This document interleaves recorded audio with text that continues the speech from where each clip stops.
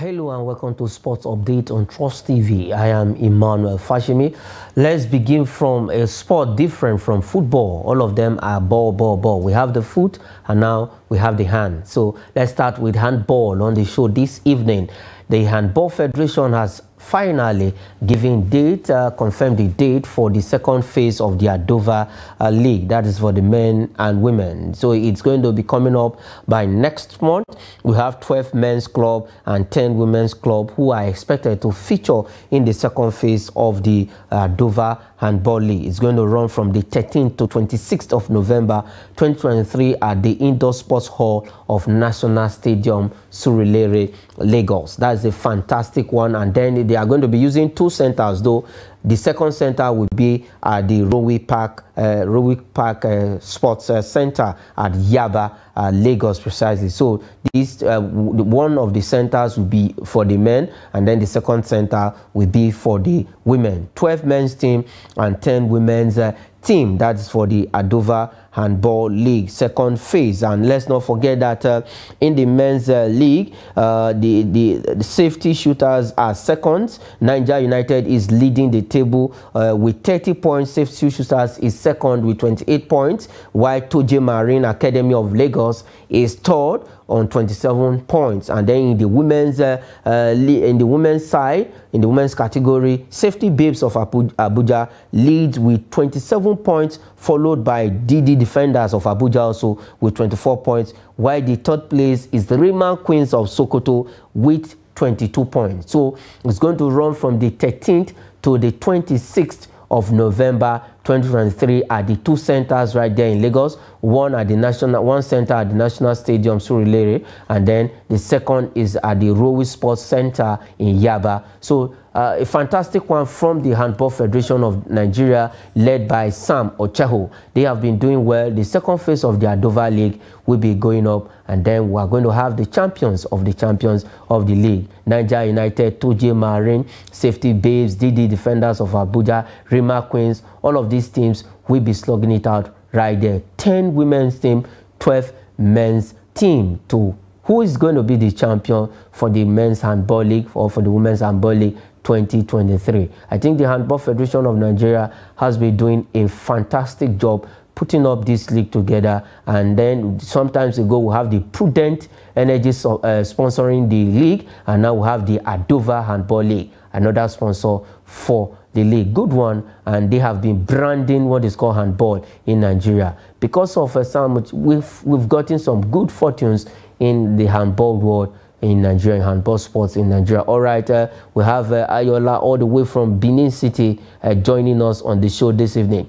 Ayola, welcome to the show. Quickly, the first story, handball, the league is going to continue the second phase, and we have it's painful that we don't have any team from from Benin this time there, but topping the table, I beg your pardon, we don't have any team among the teams topping the men's side and the women's side from Benin right there. But good one that the league, the second phase will be coming up in Lagos. That is by next month. Yeah, and it's a very good one for Murphy so far in the world of the handball in the country. And we can see that the plan, the approaches so far, and the different programs they put up in many ways help the team. We saw they are under 18 and getting to win some important company, as well as booking their place in the World Cup. So it's a very good one, and they're coming in the second phase of their league. Another good one for them. It's a long way in shaping the team very well. Other people want to come into the world of handball in the country, that thing to rely on. Ocheho definitely is trying. We must commend him for that. Yes, Ocheho has been doing very well, and you must commend them. Now, in the 90s, towards the late 90s, handball used to be a very it's a sport that was alongside football. I watched some of those handball competition back then in 90s. I could still remember we had some of those competitions at the Samuel Ogbondia Stadium in Benin City, where I had to watch some. The last time I would even won any continental title was in 1992. That is the under-21 women. So far, how will you rate the growth, let me say the comeback of handball in Nigeria, not just the league alone? Yeah, talking about the comeback of handball in the country, and so far, you want to give kudos to those who are uh, talking about who are, the man in charge. That is why we keep saying that when you put a round hole in round a peg or square hole in square, definitely you enjoy what will be coming out of it. And we will come up with a good plan. As we actually said, very, very long, 1992. In the 90s, they won any tournament, and this time around, we are doing fine. That is a very great work that we must commend, and no doubt about it. I will, over 10, I'll be giving them 7. Okay. Now, you are in Benin. I don't know how far has been handball. At some point, we don't. What has been happening to handball sports in Benin City?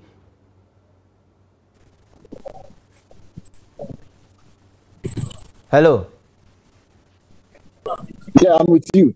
Okay, I said you are in Benin. Handball has been a very interesting sport in Benin, but for sometimes it has not really been up and running. What has been happening to handball sports in Benin City and Edo State in general?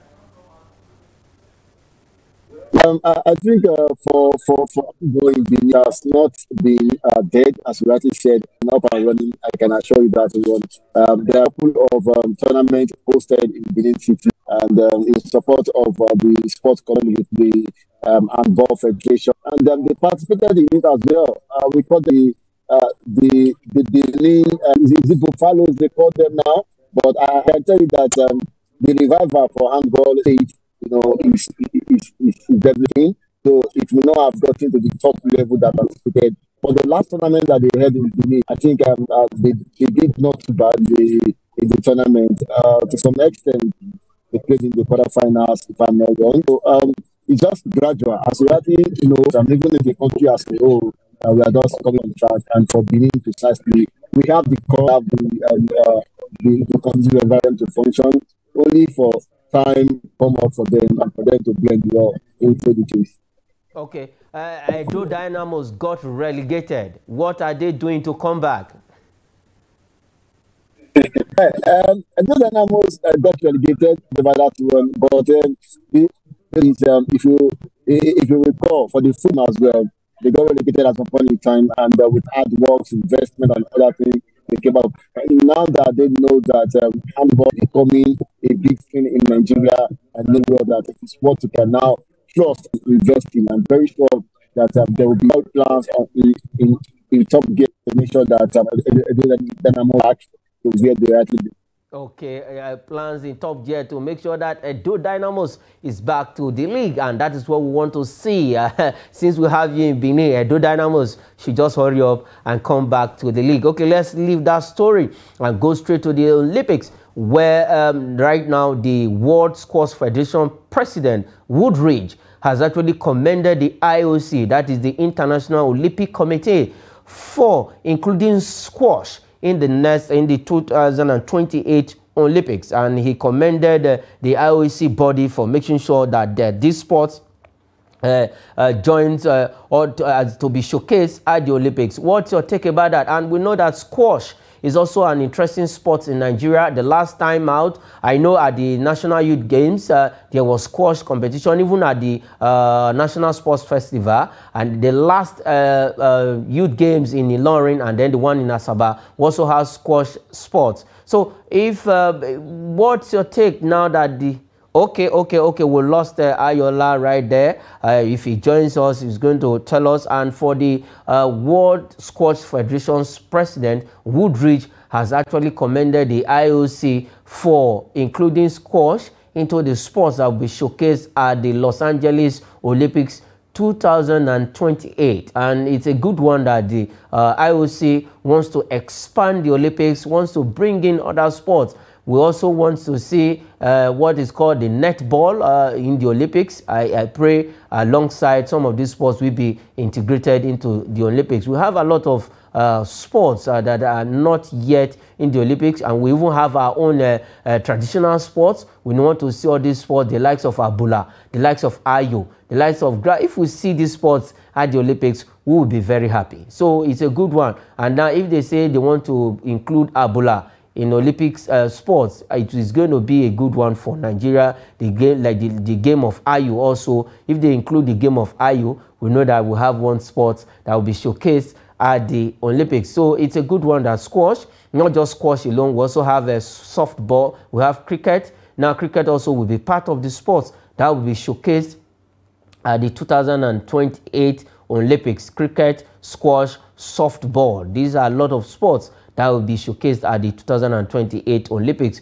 which will be going down in Los Angeles. So good one from the IOC, and good one that the World Squash Federation President Zena Wardridge is actually commending the IOC body for including all of these sports to be showcased at the 2028 Olympics in Los Angeles. And if you ask me where's Los Angeles, Los Angeles is in America. They call them LA. So when it's 2028, and then we just pray that we have a Nigerian representative right there at the squash event in 2028 Olympics, and also the cricket. Okay, let's leave that story and go straight to talk some injury worries for the Super Eagles players. This time around, another player for the Super Eagles. The good news is that he will be back before the Nations Cup. Samuel Chukwueze will be out for 4 good weeks. That is a month. He will be back at the end of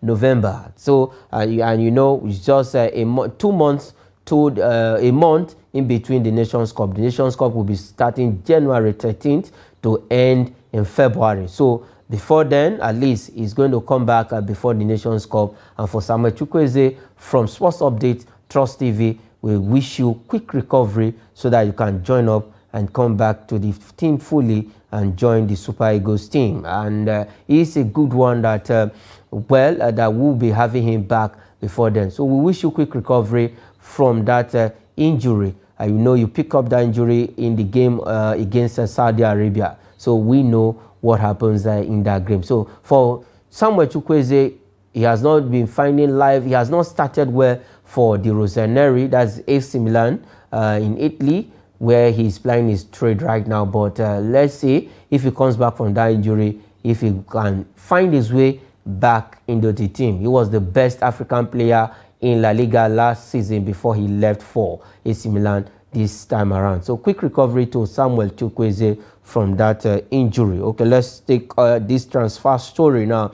It's all about Nigerian players on the show this evening. It concerns another fantastic Victor Boniface. Now Newcastle, they have the Arab money working for them.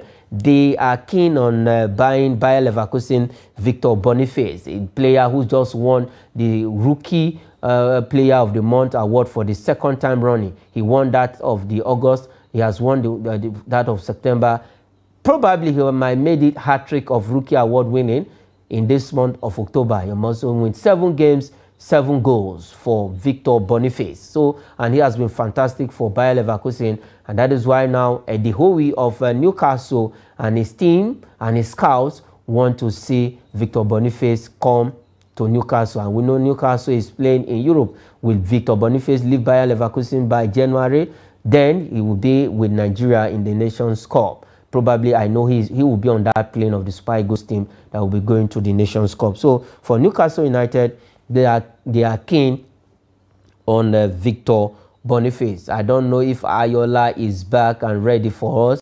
Let's have him. Okay, he's not ready yet. Let's take this transfer story also on the show. We have Bayern Munich now wants Socrates.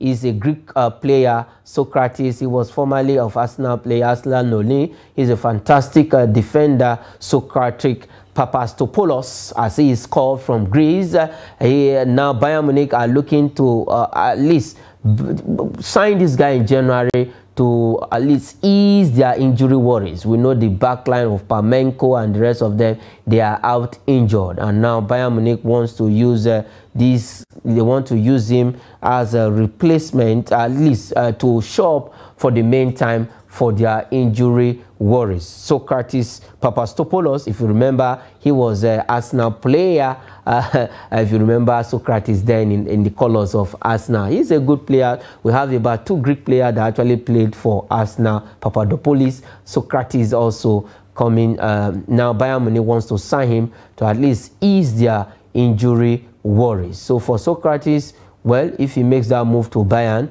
it's going to be a good one. Bayern Munich, you know, you know, they are a big team in the German Bundesliga. They are perennial champions of the Bundesliga. So for Socrates, let's see if he's going to make that move in January to Bayern Munich. Okay, let's quickly take this story on the show.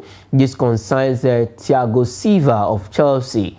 Now, he is the oldest player by age in Chelsea. When we say who's the oldest player by age in Chelsea, but the oldest player to be in Chelsea color is Chalobah. That's the oldest player for Chelsea because he came from the ranks from the academy. So right now for Thiago Silva, he eyes a Fluminense return, and we know Fluminense is in Brazil. He wants to go back home. A lot of these Brazilian players, when they apply their trade in Europe, at the end of the day, they always want to go back home, at least play maybe 1 or 2 years for their boyhood club in their league. The likes of Ronaldinho went back. The likes of Ronaldo de Lima went back to Brazil to play the league. A lot of them, Kaká, doing the same. A lot of Brazilian players, whenever they finish their sojourn, let me say most of the South American players, not those Brazilian players alone, once they finish